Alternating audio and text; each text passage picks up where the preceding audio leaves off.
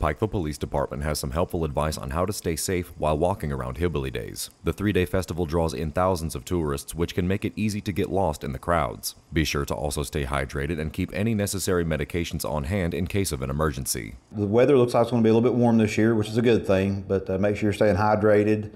Bring any type of medication that you may be prescribed that you need with you at all times. If you're bringing your children with you, make sure you keep an eye on them real close, because sometimes they get, lost pretty quick. They take a few steps one way or the other, and you turn around, they're gone. Sometimes it's a good idea to maybe put your phone number and the parent's name in their pocket on a piece of paper, and try to talk to them before you get here. Tell them to always look for one of the police officers.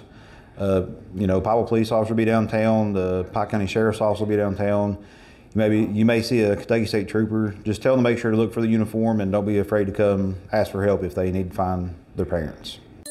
Appalachian Wireless Forward Pay. No credit check, no contract, and most features are postpaid. Right now, take advantage of $75 off select Forward Pay devices and ask about our awesome plans. Forward Pay, because we are you. We are Appalachian Wireless. Officers will also be patrolling the city on foot to provide assistance where needed. Expect congested traffic around the downtown area. The whole department will be out during Hillbilly Days. Several of us will be out on foot. We'll still have regular vehicle patrol in the neighborhoods and the downtown area, but a lot of us will be on foot, so you'll have no trouble finding one of us.